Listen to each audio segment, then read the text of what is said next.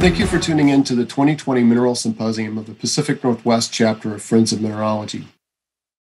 This is our first virtual symposium due to the current health restrictions because of the global pandemic, so we're glad that you're able to join us here today. With a little bit of a twist on the 2020 theme, Aesthetic Minerals, Color and Crystallography, our next speaker is Tama Higuchi. Tama is a 20-year-old mineral collector, photographer, and artist living in Dallas, Texas. She began collecting specimens in the summer of 2015, and since then has expanded her collection to include a wide variety of aesthetic thumbnails and miniatures. And I know from following her on Facebook that she has a keen eye for minerals and especially minerals. She began creating mineral art in late 2019, and since then has been bringing beautiful mineral specimens to life on paper. She is co-administrator of the Young Mineral Collectors Group, a group founded to create support and fellowship for the next generation of collectors. And now here's Tama Higuchi and her presentation, Minerals Through the Lens of Art.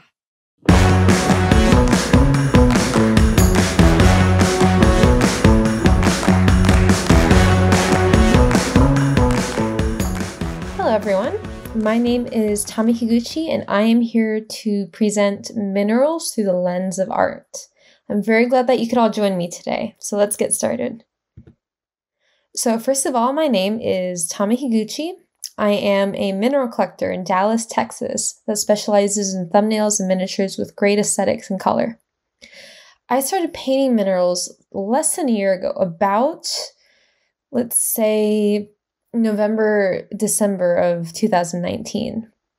So this is still pretty new to me, but I found so much enjoyment in mineral artwork, and I'm very excited to show you guys what I've done in the past year. So before we start, I just wanted to read off of this quote by the Swiss-German artist Paul Klee. "The beautiful, which is perhaps inseparable from art, is not tied only to the subject, but to the pictorial representation." So what this means is, even though the object might hold beauty on its own, the way that you picture or portray this object will also lend itself to the beauty of the subject. So in minerals, that can apply to the way you display your mineral in a display case or on a base, or how you photograph the mineral, or in this case, how you paint that mineral specimen. An interesting question that I get asked quite often is, why would you get a painting of a specimen, a mere pictorial representation of the piece, when you have access to the real specimen itself? Well, the reason may depend on the person, but I think there's a few major contenders. First, I don't see a mineral painting as just a painting, but rather a portrait of that specimen. You're looking at this piece in an ideal angle, in an ideal light, with ideal colors, all of which you don't constantly get when you're viewing the specimen in person in your display case in your hand. When you take the time to sit down and view a painting, you get to enjoy this idealized position or representation for longer than you normally would, which brings out the real beauty and the real detail of this piece. Additionally, these paintings also tend to magnify the specimens that they are based on, since, unless you're a large cabinet collector, the canvas is usually bigger than the specimen. This is especially true for people like me who like to collect thumbnails or miniatures or just smaller pieces with a lot of detail and color. Because of this, a painting might offer a look into these little details of that specimen that you might not be able to view as easily when you're looking at it in person, unless you have a loupe, of course. Lastly, I think there's just something satisfying about having a specimen painted. You can you can hold up the specimen next to the painting, kind of compare and see how all the details match up. And I think just having those two pieces together is complementary. So I personally believe that painting is a really wonderful way to emphasize the beauty of the specimens that you already own, especially if this is a piece that you want to share with everybody. But of course, they can't all see the specimen in person. And what's really great about painting these pieces is you get to carefully curate the display side of your piece, kind of like in photography. You kind of pick which angle, you pick the light source. It's the same in painting.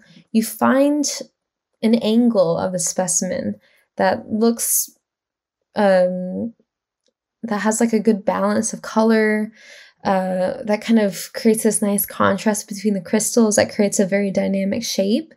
And then when you put that in a painting and put it on paper, it's a really great way to show how beautiful your specimen is, but in a medium that isn't as common as, say, photography or a video. Let's start this presentation off strong with a beautiful painting of an amethyst specimen from the Jackson Crossroads in Georgia. This is actually one of my most recent paintings, done for the Walensky Gallery of Fine Minerals up in New York.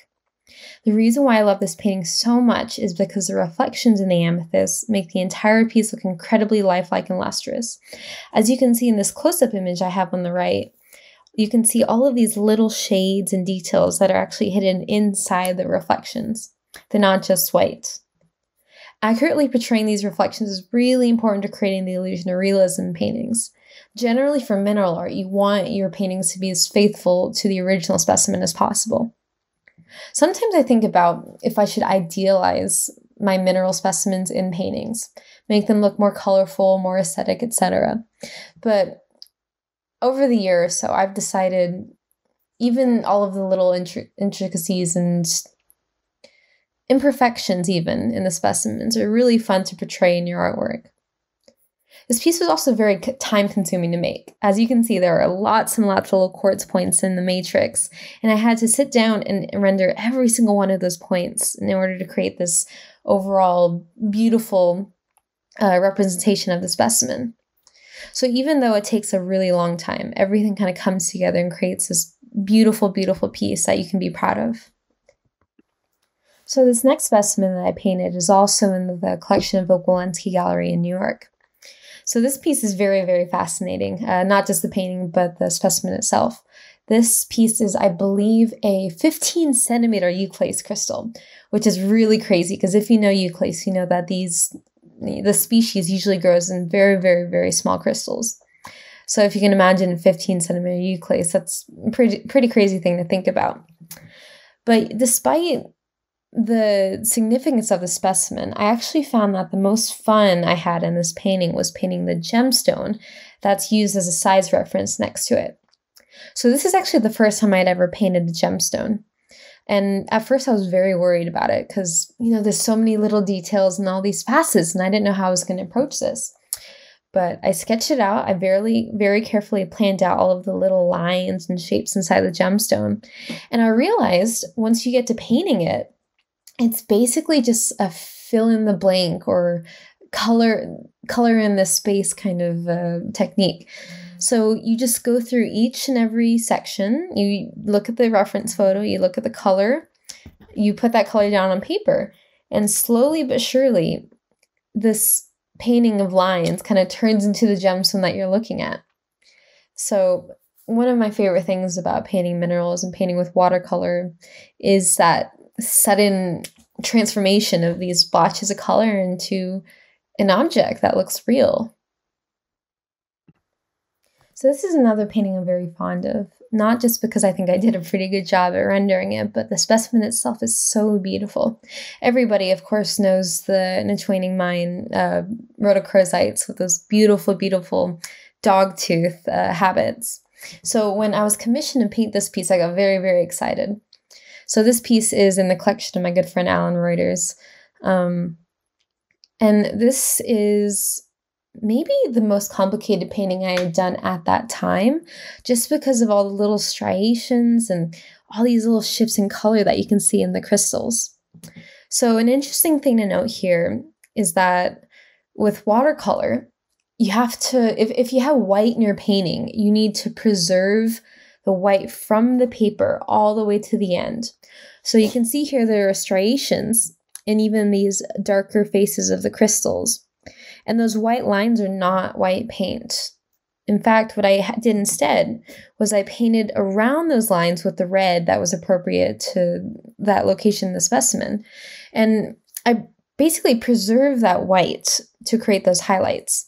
So this can be pretty difficult because you kind of have to plan ahead and remember which areas that you cannot paint over.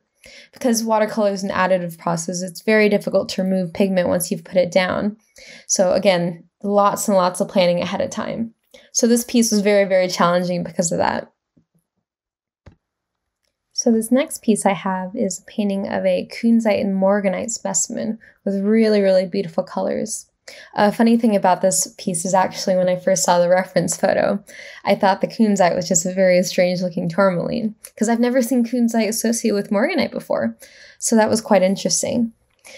So I am showing you guys this painting because this is a really good example of making up contrast so that your painting doesn't blend in too much with the background. So as you can see, the background is white, just regular paper, but the matrix, the albite and clevelandite matrix, is also white. So I was looking at this reference picture and I was wondering, how am I going to make this stand out from the background, not have it blend in and disappear? And I decided I could artificially create contrast in the piece so that it wouldn't blend into the background. So what I did, I thought about a light source of this piece. So I kind of imagined like a light source coming up from the top of the painting. And using that light source, I kind of made up where these shadows would go, in the crevices of this very textural albite matrix and in between the albite and the mica that you see here. And by doing that very carefully, I created this contrast in the piece without just making the entire painting look gray. Because it's not as simple as just darkening the matrix, or else you'll end up with this very drab-looking painting. But selectively finding places that you can darken that will make it stand out from the background without making the albite itself look too dark itself. And then, of course, along with the contrast in the actual specimen, I also added in this shadow, which I've been doing a lot in my recent pieces. And I think that really helps to create this 3D effect that lends to the realism of this painting. So this next painting is of a specimen that I really, really love. So this is a really interesting stibnite and calcite piece from my personal collection, where you have these very long, thin, fairly lustrous stibnite crystals kind of jutting out from this calcite in a very dynamic way. My mother jokes about this piece. She says it looks like chopsticks stabbing into a bowl of rice. So this is kind of a fun painting for you because the specimen itself has a very, very unique aesthetic. So usually when you paint a piece, you want to paint something that has a lot of visual interest because, of course, your painting isn't going to be that great if your specimen isn't that great. So when picking subjects of paintings, you can't just paint, any specimen out there. But it really helps to find something that's very interesting, that has really great dynamics, and that has like a really nice silhouette that can help activate the negative space of your canvas. So the process behind this painting is pretty interesting. So I'm going to show you guys that right now. So as you can see, I actually used painter's tape to help me basically stay in the lines when I was painting these very thin, very delicate details in the stibnite. So if I hadn't had these tapes here, I probably would have gone out of the lines and made everything look all wonky and probably not very straight.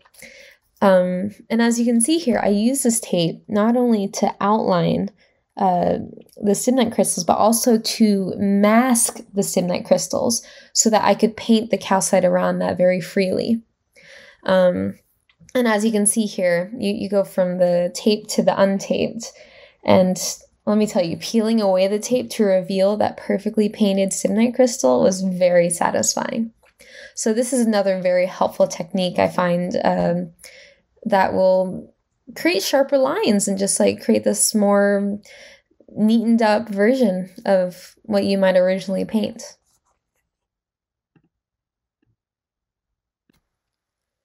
So this is a specimen that I was really looking forward to painting, not just because it looked very fun, but also because the locality to me is very interesting. So this is kind of an unusual looking quartz, especially when you think about how this is from Japan. You know, you don't see many minerals in general coming out of Japan. And even then, I've never seen anything quite like this from that locality. Because you see there's these really interesting inclusions that almost look like leopard or cheetah prints here on the terminations. Another reason why I found this fun was these little cracks or indents here on the surface of the crystal faces. So as you can see here in the close-up, I've kind of zoomed in on those little cracks or almost like pits in the surface of the crystal. So this was kind of fun to paint, and I'll tell you why. There's a certain technique that you can use to create these like very realistic 3D pits in the crystal face. And essentially all you have to do is color in the shape of these little cracks, and then you kind of pick a side and you take white paint or like a white gel pen and you highlight right outside the edges, as you can see here. And that creates a little highlight spot that kind of creates the illusion of a higher surface. And by having that elevated surface, the area that you painted in darker is going to look receded. And then to really push that illusion, you just add a little shadow on the opposite edge that you did those highlights. And that's what's going to give you this really, really neat effect that creates this very 3D crack and pit in your crystal. So this is just a really, really fun example because I got to use that technique. And not only that, but as you can see, the gradients here on these faces on the front are just really soft and really beautiful. They kind of remind me of Japanese woodblock prints with those very subtle, soft gradients that you see in the sky and in the water, which of course is appropriate because this is a Japanese specimen. So again, just a really, really beautiful piece that I really enjoyed painting, not only because it gave me an opportunity to create these like kind of fun little 3D effects, but also just because the overall softness that you see here in the gradients was really, really fun to convey and very, very satisfying to see when it was finished. Here we have a really beautiful emerald specimen embedded in a matrix of calcite from the famous Muzo mine in Colombia. So this locality is, of course, famous for producing world-class emerald specimens, and I was very lucky to be able to acquire such an aesthetically pleasing piece into my own collection. So I really enjoyed painting this, but it was also a challenge because the calcite kind of has this really strange, amorphous shape that almost kind of blends in together. So it took me a lot of time and a lot of effort to try to delineate these crystals and try to make some sense out of this kind of bizarre formation. But I had a lot of fun painting the emerald itself because as you can see in the close-up, there's these really beautiful shifts in color in the main crystal. So you have this really bright green, and then you have these kind of areas where you have this beautiful, deep, dark green that kind of, I don't know if it's inclusions or just different levels of transparency in the crystal. But I just think that it kind of gives a beautiful effect. So crystals don't really have to be perfectly transparent in my book to be really, really nice. So here are some progress photos, just to give an idea of how I built up this painting. So what I like to do is kind of take one section at a time. So as you can see here, I got the calcite over with because I was really dreading it. So I did all of the calcite by itself from beginning to end. And then after that, I decided to go in and start painting the emerald. So as you can see from the second to third images, I kind of lay down a base color. And like I said before, watercolor is an additive medium. So you lay down your lighter colors first, usually, and then you start building up from there. So as you can see, the middle picture has this kind of medium pale green. And then the third photo, you can see where I've kind of added more and more pigment and gone darker with my colors to eventually create these really nice depths. And then, of course, as I mentioned earlier, you have to be careful, and any light spots you have to sort of paint around to preserve that color from underneath. So really watercolor is just lots and lots of layering and just being mindful of where you place your pigment. Next up is an apophyllite and still bite painting. And this is one of those paintings that I really thought was going to be quite difficult to put on paper. But it turns out that even though this piece seemed very complicated and had so many crystals that I had to render, it actually became quite therapeutic to paint. So back to what I discussed with the kunzite specimen, this is also a piece where I had to sort of make up contrast and try to create deeper shadows to help delineate these crystals. Because all of the different apophyllite crystals, they started to kind of blend together because they were all the same color and they all overlapped each other quite a bit. What I found quite fun in this was rendering the sort of transparency, as you can see here in the close-up, especially where the apophyllite crystals overlap the orange stilbite pieces. So again, even though it was very complicated and there were a lot of moving parts to this, this painting was nice because I just kind of sat down and kind of went to town on all those crystals, and it kind of got into like a rhythm of rendering all of these separate pieces. So just one of those paintings where I thought I was going to have trouble with it, but I ended up really enjoying the process. And that's always a really great surprise. For this painting, I thought I would take a break from the usual watercolor works I've been showing you and give you guys an opportunity to look at some artwork I do that's a bit different from that. So originally I actually started painting in oil paints since I was quite young, but with mineral art, I found it easier to stick with watercolor just because watercolor really helped convey that sense of transparency that a lot of my mineral specimens that I paint have. That being said, oil paintings are quite interesting in terms of mineral art just because oil paints have this very, very opaque property. So instead of my usual technique of preserving the white of paper to create highlights, I found that with my oil paints, I could just focus first on building up really, really deep colors without worrying about those highlights because I could just add those highlights in with a thick glob of white paint towards the end. So this change in my painting process kind of allowed me to experiment a little bit more with colors and with form when painting with oils. So this here is a quote-unquote alien eye fluorite from that famous find in the Orongo region, Namibia. And I thought this was quite interesting to do in oil because the phantoms that you see in these alien eye fluorites are very, very deep. And there's a lot of contrast between those phantoms and the main green body of the fluorite. So I found that getting that depth of color was much easier to do with oil paints.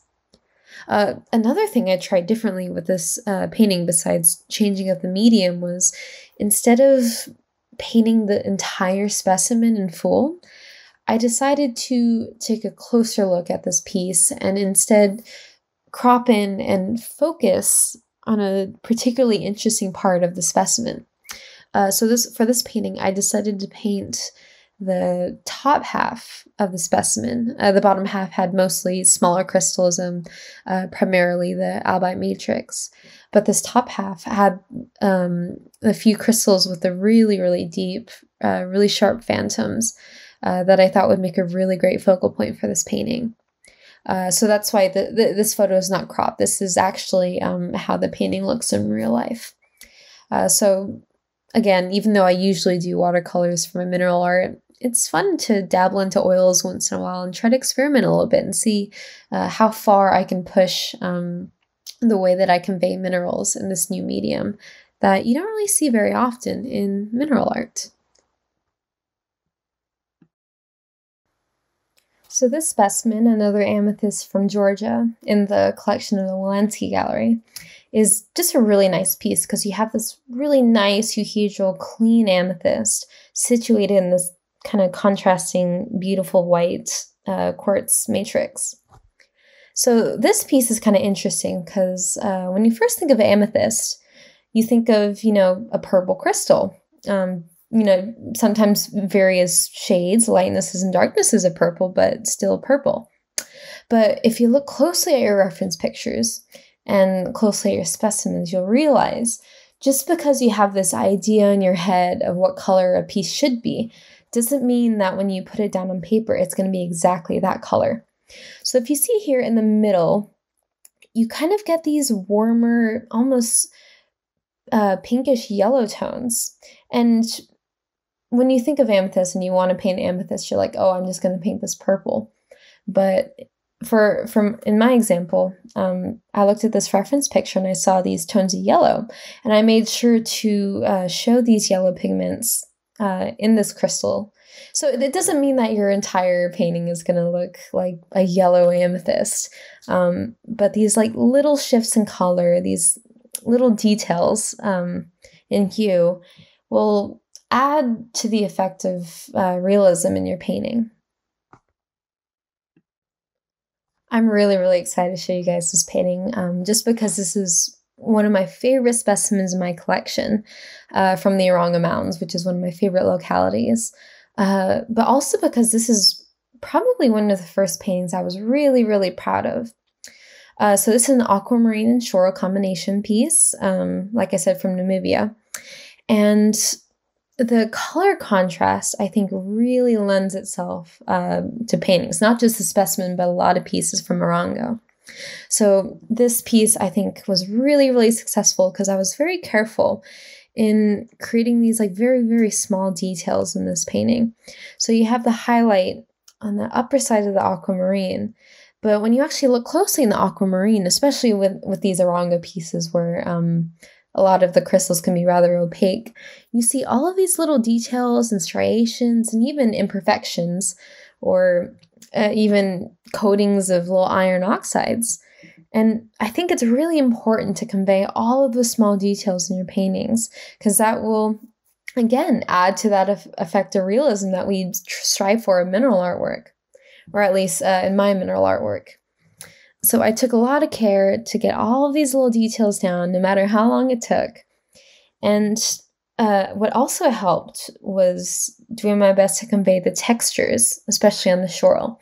So as you can see on this right side, the shoral has this kind of strange texture on one of the faces. It was surprisingly easy to render. I just kept adding on black color in random spots until it looked good.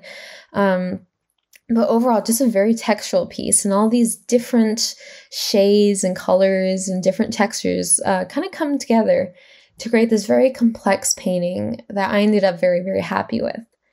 And I believe this is also the first painting where I decided to leave the background white instead of black, because I used to paint all of my pieces on black backgrounds. And I believe the reason why I decided to paint this on a white background was, of course, because the shoral would kind of disappear into that black. And then once I realized how nice these pieces looked on a white background, I decided, shoot, I should start doing this from now on. And then, of course, the white background also allows me to get that really nice drop shadow underneath the crystal. And I think that really adds to the piece overall, alongside the different textures and colors that you see here. Here's a painting of a beautiful pink fluorite on a deep, dark, smoky quartz from Fronthorn in Switzerland. So this specimen was rather difficult to paint for me, just because, as you can see here, on the right side of the fluorite, there's a very complicated reflection. So the reason why this reflection is, again, so complicated is because there's all these different textures and steps on the face of the fluorite that you really see when the light hits it at a certain angle. So I had to figure out how to navigate this piece and figure out how to carefully render the reflection so that it actually looked realistic. So I want to show you guys here some progress photos that I took as I was doing this. Now, the big thing to know here is that this painting went through a serious ugly duckling phase. So the tricky thing about reflections is it looks terrible until it doesn't. So in this first image, as you can see, it doesn't look like a reflection at all. All you really see are these kind of odd, random lines everywhere with these weird colors, and then these kind of strange blocks of like a yellowish color next to a purplish color. So I was looking at my reference picture very carefully, and I was trying to pick up on the colors and try to get everything as accurate as possible in the reflection. But I was starting to panic a little bit just because it looked so weird, and it didn't look like a reflection at all.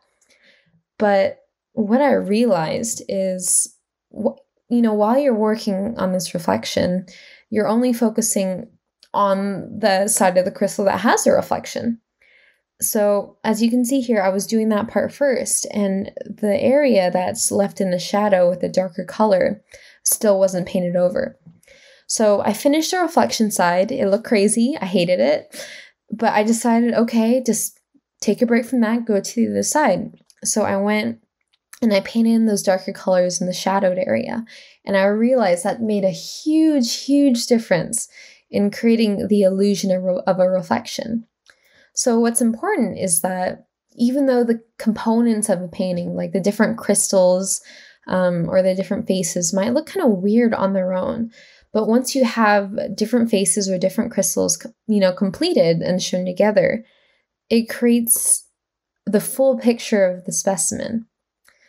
So the light color of the reflection side didn't make any sense to the eye until you had the other side of the crystal painted in the shadows, which created this contrast that showed this is the light side and this is the dark side. This is the shadow and this is the reflection. So it looks a little crazy when you first start out, but you trust in the process. You carefully look at your reference photo. And if you do all of that correctly and you paint what you see, it should all turn out just fine. So here's another aquamarine shoral specimen, this time from the Shigar district in Pakistan. This piece is in the collection of the Wolensky Gallery of Fine Minerals up in New York as well. So the reason why I'm presenting this piece is because I've painted this one on a rather small piece of paper. So most of the mineral specimens that I do are usually on an 8 by 10 inch piece of paper at least. So this piece was kind of a challenge as well, just because it turns out it's really difficult to convey detail on a smaller piece of paper. You have less room to convey these fine details, and it's difficult to make these details even smaller. So I had to use very, very fine brushes, and I had to be very careful with where I placed my pigments. Kind of a funny thing about this painting as well is the blue color. I used phthalo blue pigment. And I'm sure some of you guys are pretty familiar with the phthalo blue pigment by now, just because of that whole Ohuela Mine Windex blue hemimorphite fiasco that happened recently. So I just thought that was kind of interesting because I was already familiar with the dye. And they look the same. The color checks out. But this was a very fun specimen for me to paint just because the color is just so beautiful and so bright. And these long, large aquamarine crystals cross over each other in a really dynamic way. And that blue contrasts really nicely with the shoral. So you get this really aesthetic piece that translates very nicely into watercolor. I had a lot of fun with this. And then, of course, the transparency and the luster of the aquamarine was really, really fun to convey. I find that, contrary to what you may think, painting translucent minerals and lustrous minerals, I think, comes out much nicer than more matte pieces. It seems like it would be more difficult to render these transparent, lustrous pieces on paper, but I think that when done correctly, those kinds of textures kind of create some more realistic representation of the specimen overall. All right, so this painting really, really did me in. So, of course, this is a really beautiful blue cap tourmaline associated with morganite from the famous Tourmaline Queen Mine in the Paula Mining District in California. So the reason why this is so difficult for me to paint is because it is tourmaline. So the interesting about tourmaline, which I think makes it so appealing to so many people, is there's so much dimensionality in these species. So tourmaline often has very sophisticated zoning and even fractures and different layers inside the crystal. But the thing is, along with that dimension inside the crystal, oftentimes when you're painting this, the reference photo has, well, a nice highlight on the outside of the crystal. So it highlights the striations and the luster on the outside, while also showing the dimensionality and the zoning inside. So when you try to paint that, it becomes really, really difficult because you have to find a way to show the zoning and the color changes inside the crystal while also maintaining these quite significant, multiple light striations on the outside. So that means very, very careful planning. You have to be very careful where you put your pigment because you don't want to go over an area with too much color if that's where a highlight's supposed to be. But then you also have to go in between those highlights and create those gradients of color without disturbing them. So because of this, tourmaline paintings for me take a very, very long time. But of course, when done correctly, they come out quite nice.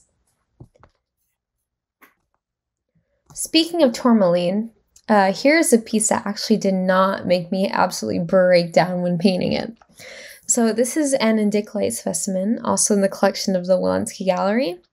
But this piece, for me, was very, very fun to make, just because, unlike the other specimen, the reference photo for this piece was completely backlit. So the reason why this piece was backlit instead of just having regular lighting was to show off the very subtle zoning here in this piece. So you have these kind of nice blue shades that are interrupted by these kind of pale minty green bands. And then this, of course, was much easier to paint just because all I had to do was create a nice even wash of these kind of colors with the blue and the green. And then I could just go over that with a darker paint to create these striations. This piece might be one of my favorite paintings I've ever done just because the striations came out really nice and even. I used a ruler, of course. And the terminations just came out very nice. There's some very subtle highlights on the terminations. They came out looking kind of well-formed in 3D. And the quartz was interesting as well because I used a very unique kind of new technique on the quartz. So what I did here was I picked out one face of that quartz and then I completely flooded it with just plain water with my brush.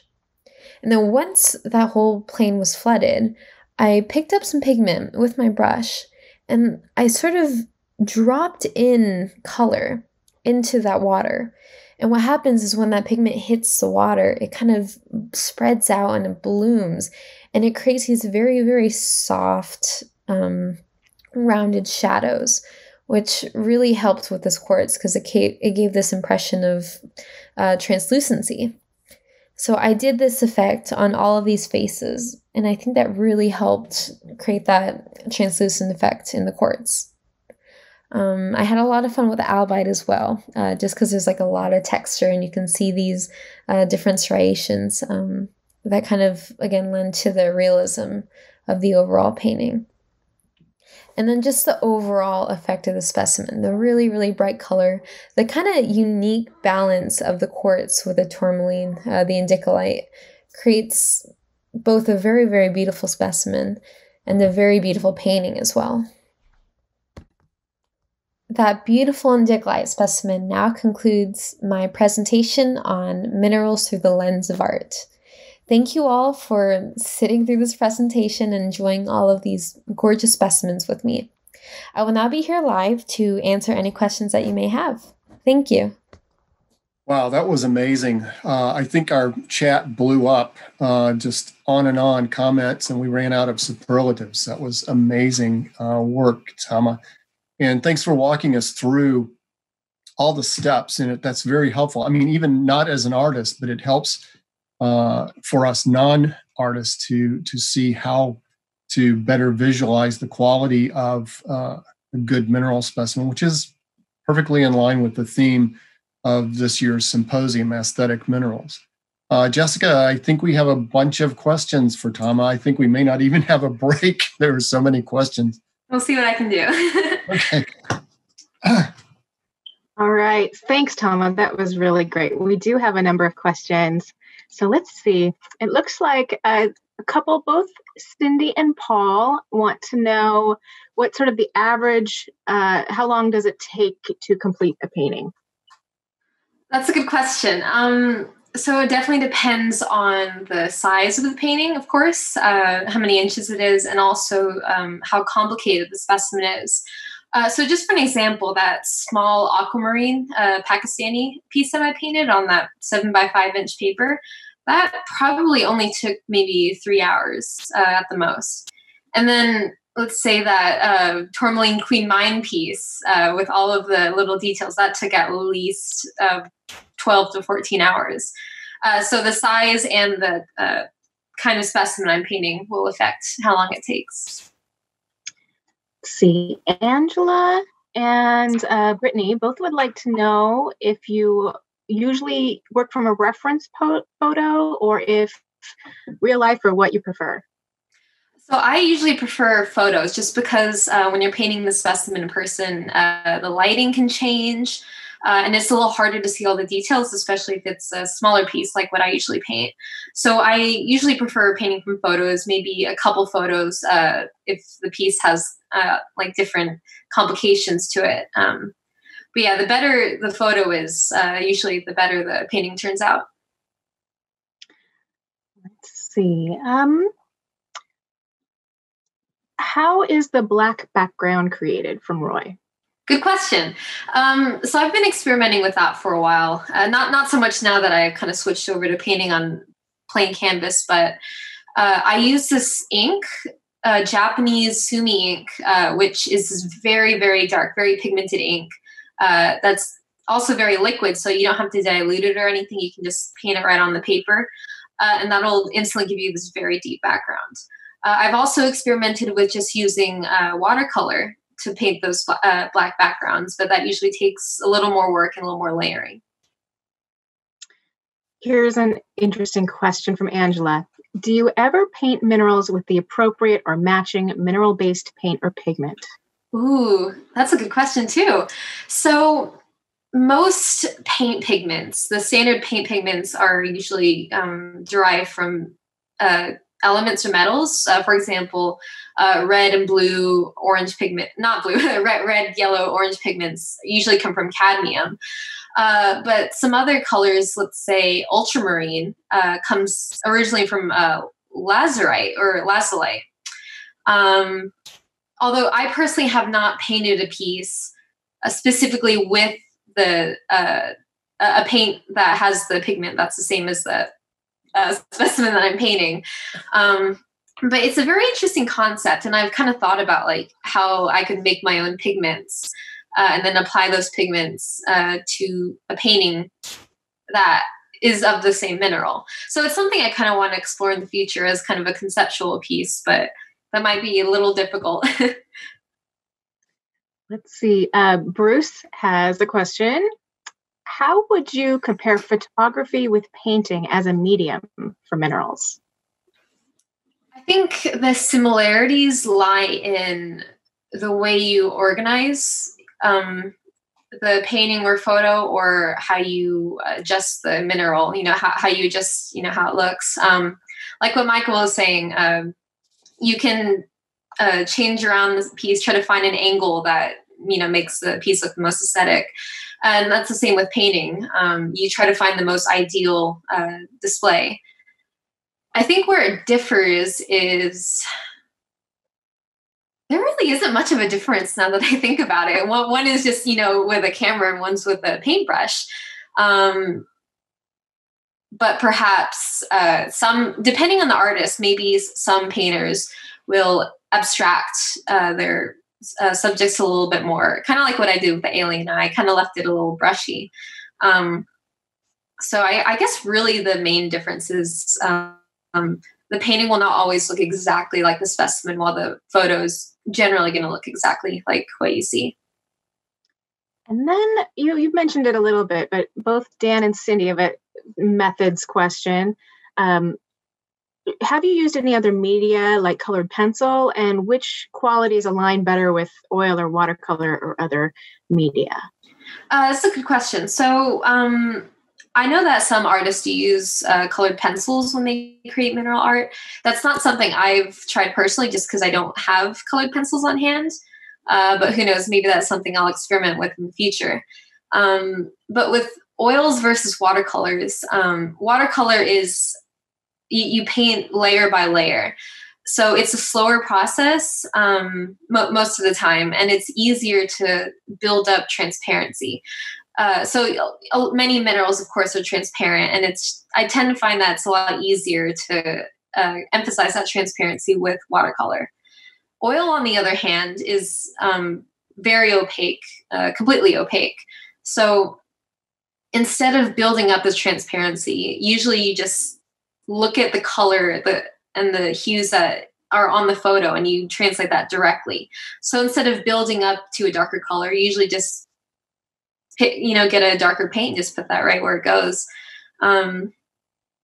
So I think oil paints probably lend themselves a little better to maybe more opaque matte specimens, and then watercolor might be better for transparent minerals.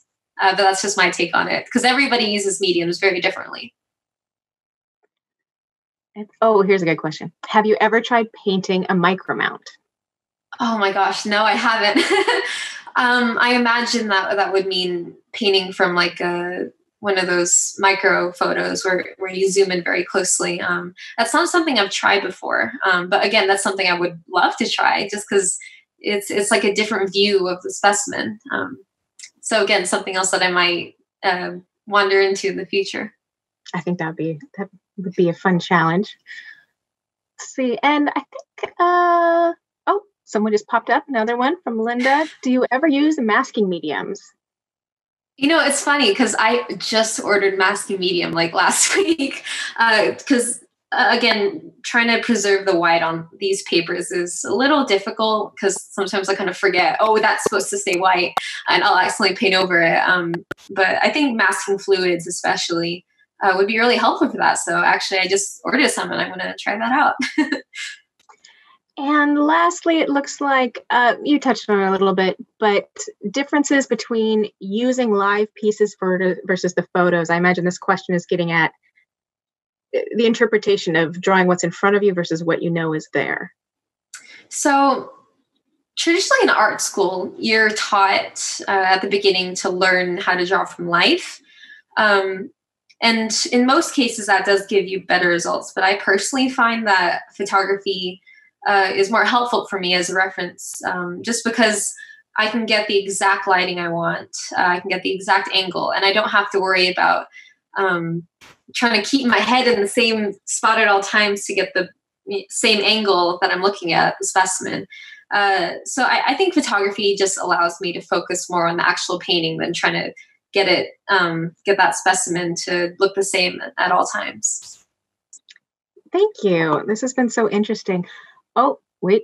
Do you do your own photos? I do. I've been doing mineral photography longer than I've been painting them, actually.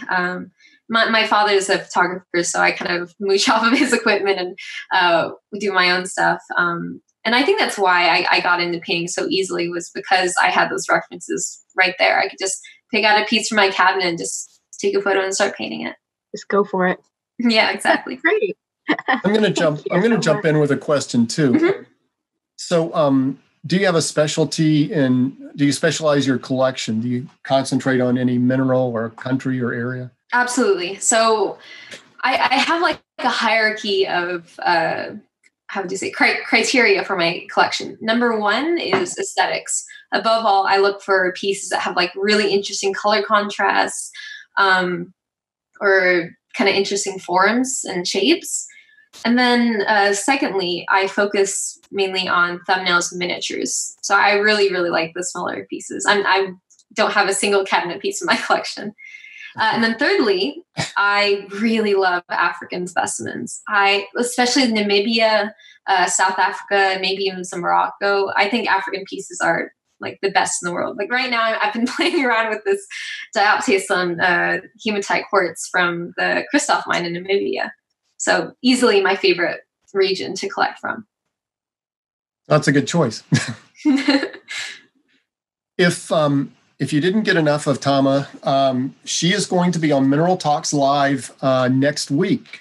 So if you have been following that program, Blue Cat Productions is sort of behind the scenes on that, but really one of our speakers, Raquel Alonso Perez of Harvard University, is sort of the technical wizard running the Zoom meeting for that. Anyway, October 21st, Wednesday morning, it's at 10 o'clock Pacific time, and Tama will be on for an hour. That's a live interview, and if you're not checking out those programs, they're really great, and they record those programs as well. And a couple of weeks after every presentation, they put them out live. So so check that out next Wednesday, the 21st. So. Thank you so much for the introduction, and to all the panelists and Brian and Julian and everybody for making this possible. Well, thank you for agreeing. Thank you for agreeing to talk. We enjoyed it very much. Thank you. Thank you.